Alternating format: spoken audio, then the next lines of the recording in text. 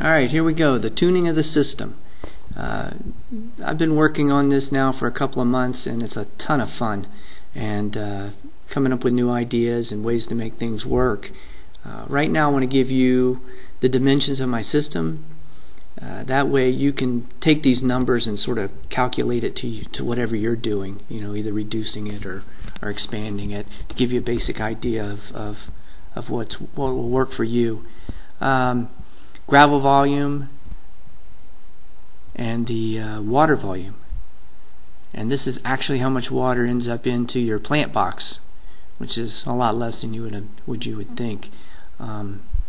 Also, here is in my aquaponics system, I'm using a bell siphon to control the water in the system, and this is the bell part of the siphon. This is how you determine how much water exits the plant bed, and this is the siphon tube, and this is how you control how much water enters and actually fills up your plant bed.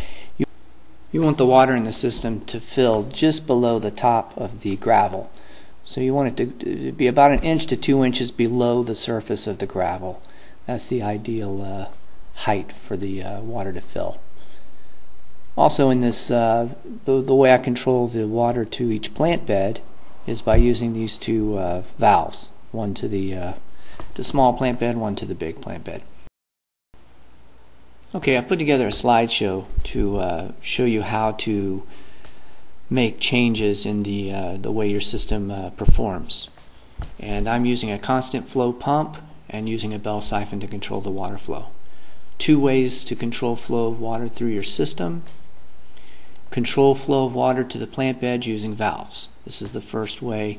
Just use valves to control how much water is actually flooding your beds. Okay, the pros and the cons. The pros: the more flow, the beds fill faster. Another pro is more nutrient-rich water flows into the plant bed if you're going faster with the flow. The beds turn over the water faster to the fish tank, keeps the tank water cleaner. The cons, though, are also it could be more flow to the beds, which can cause a problem with the siphon breaking. So you may need a larger standpipe, or the siphon will not break when the bed is emptying. Too little flow and the siphon will not start. So there's sort of a fine line that you have to work with. The other way to control flow in your system is by the size of the standpipe. The pros to a large standpipe allow the plant bed to empty quicker. The cons to a large standpipe needs more water to get the siphon to start, so you need a faster flow or more water. The small standpipe, the pro to that is it's easier to start a siphon, but the problem with the small standpipe is it's harder to get the siphon to stop. So you can see that you really need to balance the flow to your system using the valves with the size of the standpipe to make the system properly operate. Here's a list of variables that will affect the bell siphon also. Smaller gravel, water moves slower to the bell, making it harder to start the siphon. Larger gravel, water moves faster through the gravel, making it harder for the siphon to stop. Supply of water pipe size, you can't increase the flow rate on a pump that is already maxed out. A little bigger pump than needed is better. So you need to buy a little bit bigger pump than what you think you're going to need. I ended up increasing my pump 300 liters an hour. Bell siphon rock guard. Make sure you have the biggest holes possible without allowing gravel through. You really need to make sure that you can allow all the water to flow through this unimpeded, and in time it may clog up a little bit, so that's why it's a good idea to just go ahead and make as many holes that you possibly can in that. This is just a quick note. I've been able to make my bell siphons work without flaring the top of the standpipes, so I haven't had any problems just using straight pipe. Make sure the top of the bell is airtight. You definitely don't want any air leaking in. I just used a 2-inch cap that fits snugly on top of the bell. Where you want the siphon to break on the bell, make sure you use large holes all the way around. Sometimes it's tricky to get the bell to stop the siphon, so you need to make sure you put big holes all the way around it. The standpipe should be as close to perfectly vertical as possible to help start the siphon. Just make sure that when you cut the pipe it's not at an angle. That'll help the siphon start. In these slides I'm going to show you how to control the water turnover time in your system. Most of the information that I've read says that you should turn over the total volume of your fish tank in about 1 hour. To slow things down, okay, if you're turning it over too fast, the way you can slow this down is slow down the fill rate to your plant beds. You'll probably have to use a smaller diameter standpipe.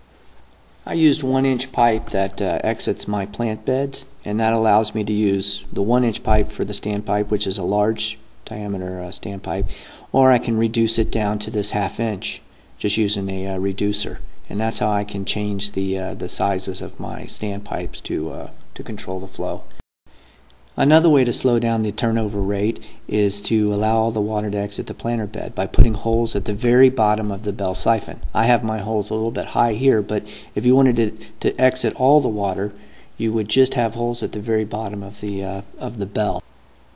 If you have a large pump and you need to slow things down, you can divert part of the water to another plant bed. That's what I did in my system. I have one pump for 2 plant beds. Or use some of the pressure to spray water at the surface of the fish tank. This will help add oxygen to the water.